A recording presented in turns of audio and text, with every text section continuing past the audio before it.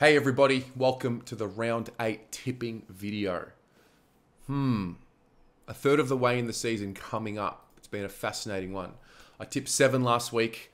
Not a bad week, not a great week, not satisfied, but definitely never want to be tipping below 7 in any given round because you just give yourself too much of a margin to make up. And we also have a brand new leader of the BA tipping competition 2022, and that is Captain Carlton _, who tipped 7 as well last week, taking their total score to 47. So well done to you, Captain Carlton. I don't know who you are, so please reach out, let me know so I can put a face or a profile to the profile, and we can celebrate your top spot. I'm not giving up on Corey Leonard, not going to lie. I've seen he's sitting there in 7th spot. You can't see it right now. I'm only showing the top 5, but Corey Leonard, there's something about Corey Leonard. I don't know what it is. I just like seeing his name there. He's been in the top 10 all season long. And there's something about consistency that I'm a fan of. So well done to you, Corey. But as it stands right now, Captain Carlton is the person to beat. Now, this week, interesting. COVID has definitely come through this week, and the health and safety protocols have definitely come through, and it's impacted a few teams, and it's just shocking. I guess we'll get to it shortly, but without further ado, let's just do just that. Get right into it. Now, Friday doubleheader. I don't know about you guys. I enjoy a Friday doubleheader. I like it. I think it's good. I think it gives Friday a different avenue to watch a little bit more. You know, if one game's no good, you can always watch the second game. I'm not a fan of the overlap too much. I would like one to start a little earlier, but I totally get why it happens. You really can't be starting too many games as early as that, that Good Friday game a few weeks ago, because that was a public holiday. So I do get it, but nonetheless, the first game is at 7:30 at Adelaide Oval. It's Port Adelaide and the Western Bulldogs. The Dogs have lost the Bont. He's being managed. Port, I've got a soft spot. I tipped them last week against the Saints. A lot of you came for me for that, but I'm going to tip them again. I think Port Adelaide are going to start to find their groove, especially at home. I think they're going to start to find that spark.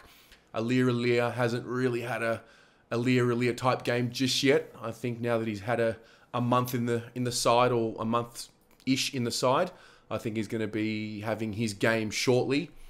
And I just don't know what's going on with the Dogs. There's just something not right. I called it in round 1 when we Carlton played the Dogs in round 2.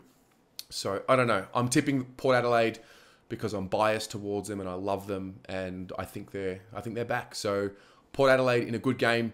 The next game is at 8:40 p.m. That's for us in Victoria. It's Fremantle and North Melbourne. Freo have been ravaged with the health and safety protocols. Blake Acres, Griffin Logue, Lloyd Meek, Michael Frederick, Rory Lobb, and Travis Collier all are out. And in comes Darcy Henry, Jaya Miss for his first game, Heath Chapman and Hayden Young. And as I'm reading that out, as I saw it, I realised, wow, Freo they've got depth. They've got depth. They've got 6 players out of their side, and they're replacing them with guys who are pretty good. Now, Jaya Miss, first game, but a lot of raps on him. They're in a good spot. North Melbourne, Jed Anderson, Ben Mackay, Aiden Call come back, Aiden Bonner, Jack Marnie, and Miller Bergman, and Nick Larkey, the big tough guy, Nick Larkey. How tough is he? He's out as well. I'm tipping Freo. I just think they're a better side than North. North lose their toughest guy, and I think it's going to be a struggle for them to kick a score when they don't have the toughest man in football playing. So Fremantle, for me, they're flying, and good on them. It's good to see some new blood come through and push for that top 4. So full respect to Freo. Then we go to Saturday, 1:45 at the MCG. It's Richmond and Collingwood. Dusty's back. Cochin's back. I think the Tigers will win this. I must say, Collingwood have been... I'm a Carlton supporter, so obviously there's the rivalry. I love watching Collingwood play. I'm not kidding. They're enticing. They're young, they're fresh. They've got a good mixture of their stars who are a little bit more mature and these young kids coming through. Jack Ginnivan, you know what? Respect. Anyone who's willing to be themselves, for me, and be themselves unapologetically is they've got my respect, and I'm a fan of him. Obviously went out drinking after Anzac Day and they were all a little bit pissed off. But you know what? If you're playing good footy, you can do what you want. That's the rule. That's what Dane Swan did. So I like what Ginnivan brings to the game. I think it's good for the game. And at the start, when he dyed his hair, I was thinking, I don't know about this. You know, where's his mind at? But listen, fair play to the lad and fair play to Collingwood. But I think Richmond will win this game. Then, well, at the same time, and this is what I don't like, when the games start at the exact same time, but it is what it is. The Swans play the Suns at the SCG. I don't think this is the game where the Suns give the big upset. Rory Thompson's back in after his significant injury issues. Nah, I can't tip the Suns. I don't have the guts to do it. And the Swans are playing at the SCG. And they're just one of those teams where until they give you a reason not to tip them, you keep tipping them. So I will tip the Swans. I think they'll play well. 4:35 at Manuka Oval, the Giants and the Cats. I'm going to tip the Giants because I get sucked in. I do. I get sucked into the Giants all the time, even though my head tells me that you should be tipping Geelong this week. But I don't know. I see all these guys on paper. They're just beautiful names, great footballers. I know that the Giants don't play as a collective and they're just a bunch of individuals, but I just think they'll win. I don't know. I can't shake the lure of tipping them. So it's the Giants for me in a thriller. I think it'll be a great game. Then at 7:25 p.m. at Marvel Stadium, it's the Bombers and the Hawks. Essendon are winning at some point. It's coming. I really did think it was going to be Anzac Day, but it wasn't to be. I'm tipping Hawthorn. I'm going to tip Hawthorn. From my experience, Hawthorn is just a great team on the counter. And if you turn the ball over and don't use it well, they'll punish you. And I think Essendon are one of those teams that is susceptible to poor ball use just from the eye test. I don't know if the stats back it up. And I just think Hawthorn are just so well coached, so well drilled, and they've earned my respect this season already. So I'll tip the Hawks.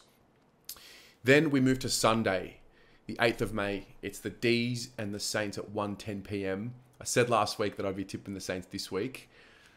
And I will be tipping the Saints. Why? I don't know. I can't explain it. I just can't explain it. It just feels right. And look, I've said all season, until the D's give me a reason to tip against them, I'm going to tip them, especially at the MCG.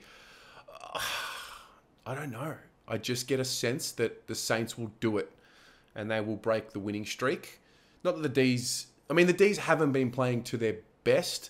They've kind of just been, I feel like they've been playing in second gear, maybe third gear at times, and they have little patches where they just put a game away.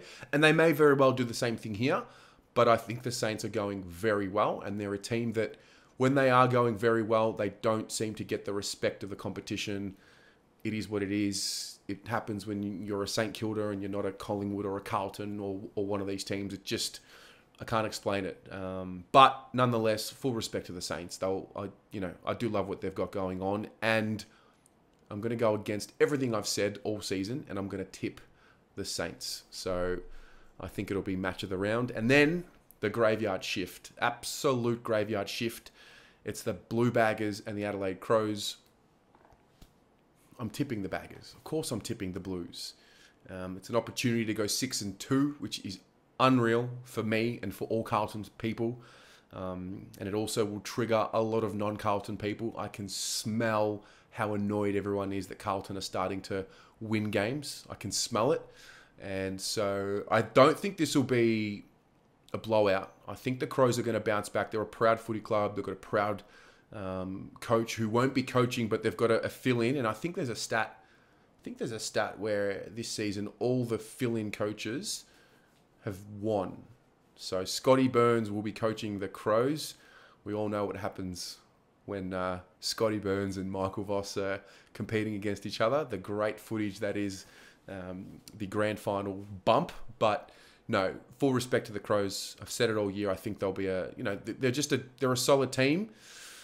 The interesting one for me is Matt Crouch is omitted, and he's a guy that literally gets 30-35 in his sleep against Carlton. So they're obviously making a statement there. Brodie Smith I think he's a big out for the Crows. He's a really good player, and Ned McHenry's injured. For the Blues, Stocker's out at this stage. I'm filming this on Thursday evening, so the extended benches are in.